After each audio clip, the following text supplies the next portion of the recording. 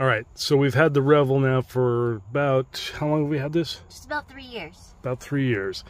And when we're driving, I usually just put my phone right there. You got your phone handy? I do, actually. So you can put them in these little cubby holes, but it's not ideal. You can't really see what's going on. And there's guys who make these mounts that go into the cup holders and put this huge bar up here, so your phone is, you know, up here at eye level. I don't know. I didn't want something quite like that. And I actually put mine right here a lot. Oh, is that right? Yeah. That's what you do. Okay. Well, that's great. So, anyways, I've been looking around. Pro Clip. There's all kinds of different mounts. I think I finally found one that's going to do the job, and this video is going to show you how I'm going to mount it and get it put in place. Okay, so after a lot of Google and Amazon searching, I stumbled across the Offroam website and found this Sprinter phone mount, and it just looked like it would be perfect for what I'm looking for. It's all metal construction, solid, well made. The sliding assembly that clamps on your phone is awesome. I mean, it's all metal. It's not that plasticky Amazon stuff. It's not going to break. It just feels like it's going to last the life of the van. So I'm glad I found this one, and I think you're going to see it's really a suitable mount for the Sprinter van. It's clean and very functional. So let's go ahead and put it in. Okay, so here's the mount that goes in the pocket.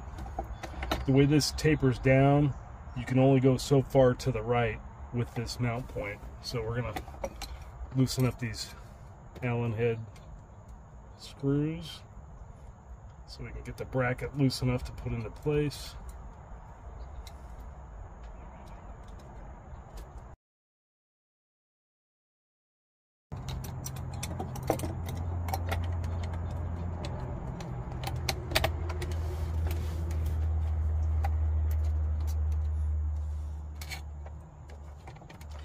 So the Revel comes with this fake carbon fiber trim to make it look more elegant. Yeah, elegant.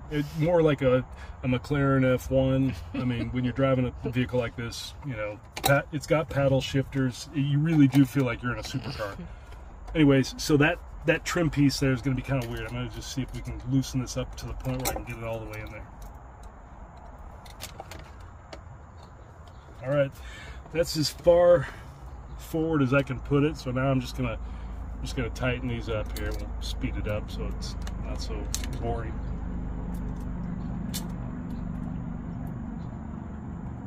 All right, so we are getting close to having this completely tightened up. All right, so it's mounted. Feels pretty secure.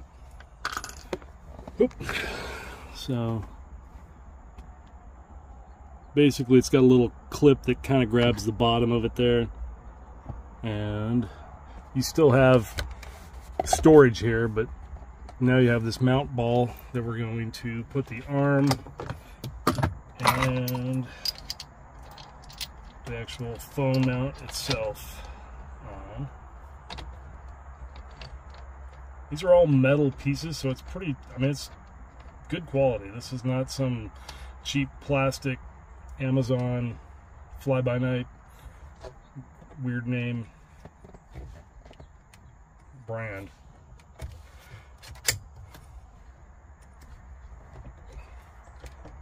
So there it is. It's in place. I'm gonna use my old Pixel phone. There it is. That's good. I've still got the vent. I've got good access to the vent. You don't think you'll hit it when you're steering? Good. No, I think I'm good. I mean, I can pivot it over more if I really wanted to. Here, I'll let you. That seems better. So this way, I've got it even further over. Good access for when you're doing power shifts, paddle shifting. But I gotta say, this is, I mean, it's a aluminum construction with, I mean, there's no play. This thing is well made. That's nice. I like the fact that I've got good access to the vent. I'm going to do it from my point of view again. Doesn't obstruct the screen, but as I'm driving, if I need to get over here and take a phone call or do something, if I'm not using the Android Auto and I just want to use my regular phone, this is going to work good. It's clean, simple, it's not taking up a bunch of space on the dash. Let's try it with the, what is this, the iPhone 20? What is this? 14 Pro. Boom, works great. Solid. I mean, it's not going anywhere. And there's our American Express information for you folks.